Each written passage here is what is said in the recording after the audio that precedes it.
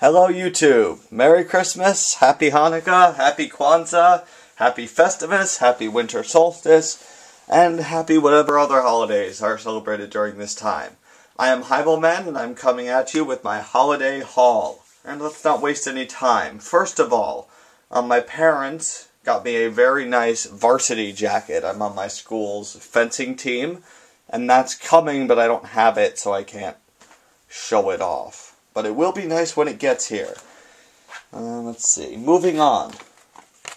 I am buckyballin'. I got these neat little buckyballs. I haven't seen any advertisement for them other than on YouTube where they have their own channel. And it's somebody basically doing this. They have them and they, do all sorts of stuff while music plays. And they came in a cube, which I messed up, as you can see. Not this cube, they actually came like in a cube shape. And you can make chains and things out of them and whatnot. They show all sorts of designs on the instructions, which I will never be able to do. There's the cube.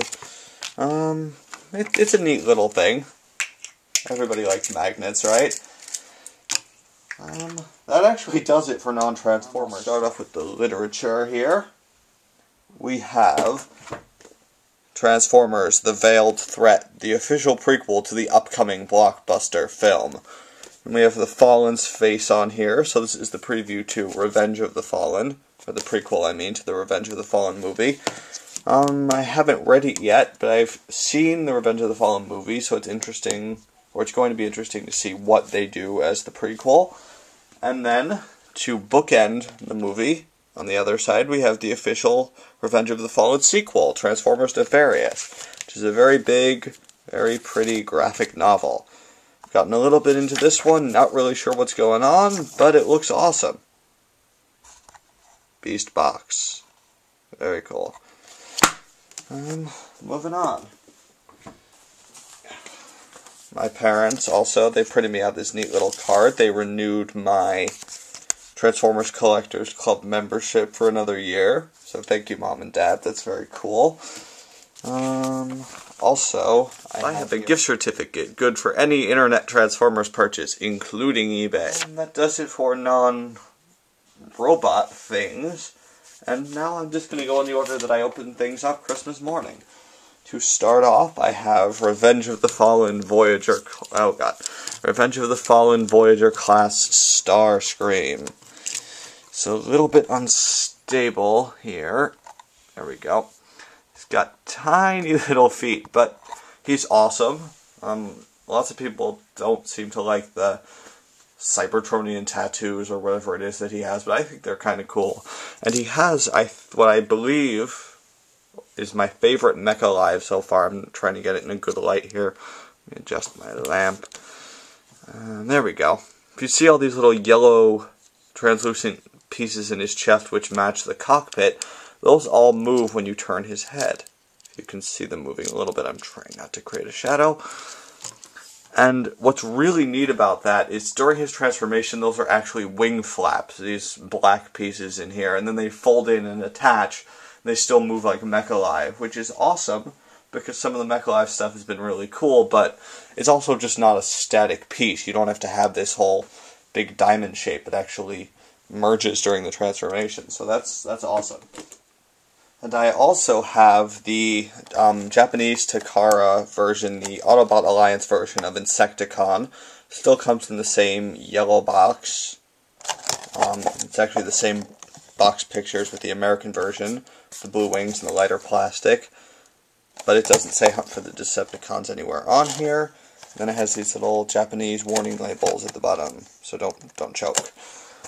Then, what else was in here? There's this little card.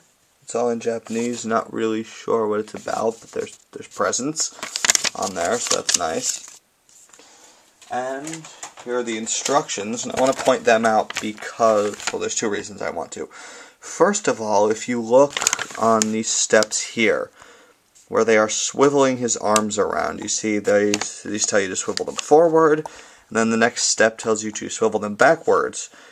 Now, for a lot of people, distinguishing between the fact that his shoulder joints, or the ball joints on the individual arms that are the shoulders, are included in this first step, but they're not included in this second step, so it's everything after the elbow, not including the shoulder. That's not always quite apparent, especially since they're just shading it. So what they do for you, which is very nice, they have these little bubbles where they actually zoom in and show you where on the arm to turn it and what they're talking about. And I'm assuming these are captions with text directions, but obviously I cannot translate them. But that's very nice. You can see this little 180 degrees, so yeah, they're actually telling you how to do it, so bravo Takara. And then the actual toy itself, Insecticon. He is here. He's the darker plastic version because he's the Takara version, and I really do like the dark plastic. I know a lot of people don't like the translucent or the clear transparent wings versus the blue ones, but I really like this dark plastic a lot more than the lighter sort of beigey one that the American version is in. And if you get this with the right amount of shading, you can actually see that this isn't perfectly clear. It's more of a brown. I don't know if it's showing up here, but it's not 100% clear. So I don't know if brown makes it any better, but for those of you who don't just like clear, it's not perfectly clear. And he's awesome. He has the 4 little arms. You can do all sorts of neat configurations, and I'm really enjoying him. Then